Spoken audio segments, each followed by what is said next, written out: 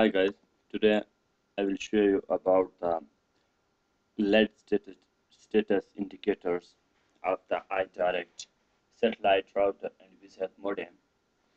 For diagnostic purpose, the IDU indoor unit chassis has 5 LED indicators located at the front panel.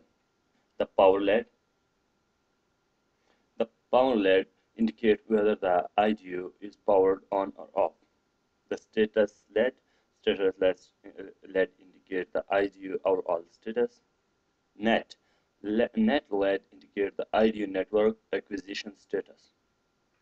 TX LED indicate the IDU transmission status. RX LED indicate the IDU receiver status. Now the power off indicate the IDU is powered off or on is a power supply problem. If on or off problem, green indicate the IDU is powered on, the bootloader has started. And net green indicate that the remote have been acquired into the network. And flashing green indicate that the elements are in network acquisition. Yellow indicate that downstream SCPC is locked. Okay, flashing yellow. When net's flashing yellow indicate that the downstream SCPC is not locked, like in this situation. Now, status. This one, green.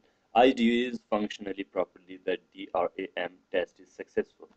If green, flashing green indicate that the unit is booting. The RAM testing is in progress. Red indicate a serious fault or failure in software, hardware, or configuration. May indicate the DRAM test failed. And now TX, this one, TX. Green indicate that the ID transmitter is enabled. Yellow indicate that the ID transmission is disabled. And when off, there is no transmission. Green, RX, this green. When it's green, indicate that the receiver is successfully locked to the downstream, and when it's yellow, indicate the ID is not locked the downstream carrier. Now, the back side of the iDirect. Look, here also 3 lights: input power, PUC power, LMB power. Input power off indicate that the IDU does not have power, and when green indicate that the IDU has power. IDU means indoor unit.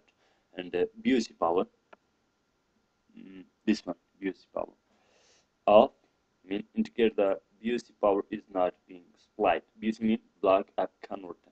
And PUC power when green indicate the PUC power plus 24 VDC is being supplied.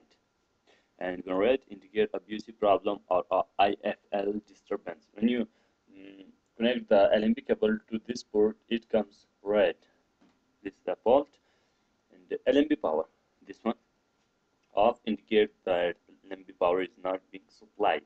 And when green indicate that the LMB power plus 19 VDC nominal is being supplied.